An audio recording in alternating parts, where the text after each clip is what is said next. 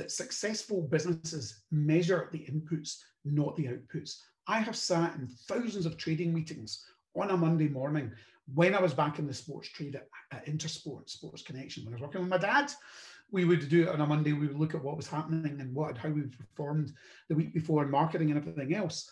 When I was in e-commerce with Harrods and Burberry and Pentland and Ted Baker, you know, and you sit there on a Monday and you spew out conversion rates, average order values, units per transaction, traffic, dwell time, abandonment rates, footfall in the stores, you name it, more KPIs than you can shake a stick at.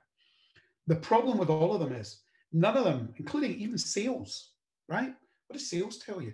It tells you how you're performing, but it doesn't tell you why you're performing, nor do any of those other metrics. If your conversion rate's 100% up on last week or 75% down on 2 weeks ago, it's like, so what? Why is it up or why is it down? And how do you get to understanding that? And I believe you need to be focusing on things like Net Promoter Scores, CSAT, customer satisfaction.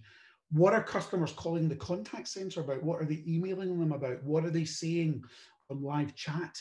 You know, what can you learn from that? Because that's normally the first touch point when stuff goes wrong. So the team that are running that operation have incredible insight to share on the business about products, services, and experiences that could be improved. You know, these are the things that really matter, not the actual performance or the output.